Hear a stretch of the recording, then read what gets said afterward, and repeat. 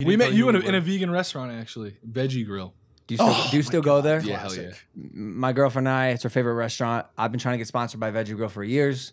They haven't yet. It's so good. Fantastic. So good. Again, I want to dive into this vegan stuff with you guys because that's fascinating to me. Like big, bulky men. Yeah, I saw that you went vegan for a short period of time. I tried. Okay, yeah, we'll get into that. I tried twice, dude. I went for 4 months before my first fight against KSI. And I've mentioned this on this podcast before. I got to a point where my body was literally consuming itself. Like my muscles were eating away at themselves because I couldn't support myself because I wasn't getting the nutrition that I needed. I had a nutritionist. I had a private chef. I got my blood drawn and tested. And for some reason, the vegan diet does not fit my body type. Yeah. Which is why I'm looking at you guys. You're bulky kids. You're fit. You're athletic. You're big. How tall are you guys? Like 6 foot? I'm 6 foot. 6 foot, right? So how is your body not literally just metabolizing itself to the point where it's just a constantly burning furnace? I don't know. I feel like there's a misconception about macronutrients, especially protein. Sure. Like you don't need as much as people say you do, especially to build muscle. When you're talking about like bulking and putting on muscle and size, it kind of comes down more to like calories and your caloric intake. We didn't just like blindly dive into the vegan diet. Like it was mainly for ethical reasons. That's why it started. But then I was like very fascinated about how it was the best for my health as well. Like after I watched a couple documentaries, and then also the feeling that it brought me.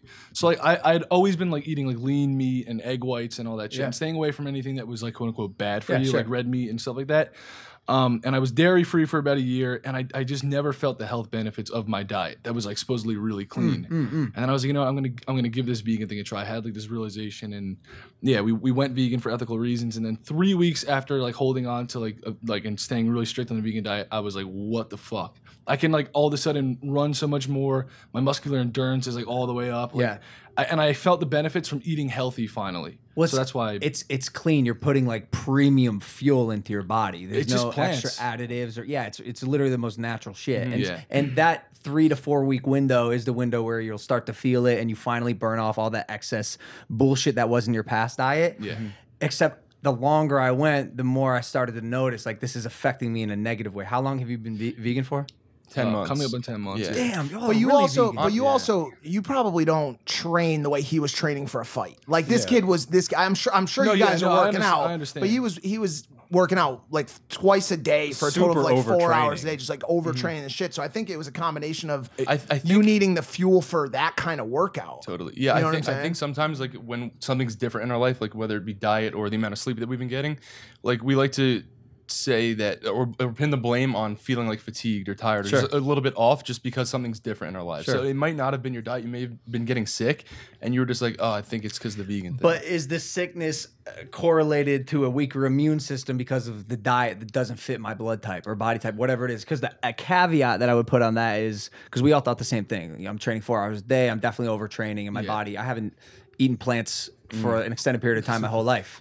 And now all of a sudden I'm doing it during the most intense training session of my life.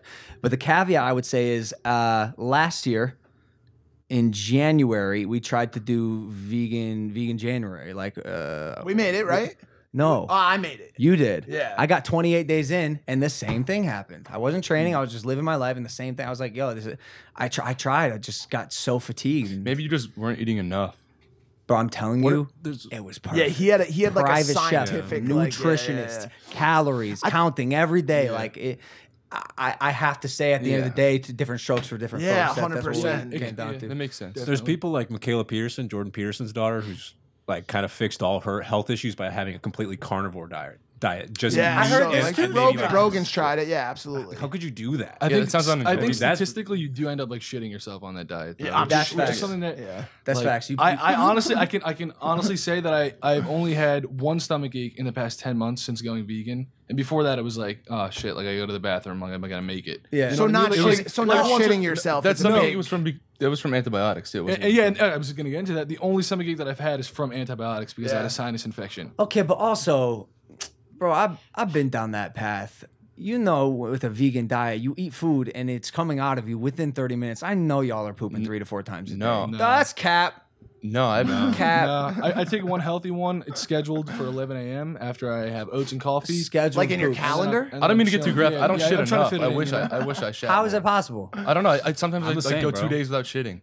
What are you talking about? Every vegan I know is a pooping machine. Oh, Mac's toilet is disgusting. Seriously? Absolutely. I poop one time a day. Are you? But vegan? that poop. I'm vegetarian. Oh, okay. I think it's all like shitting. I think I would definitely like.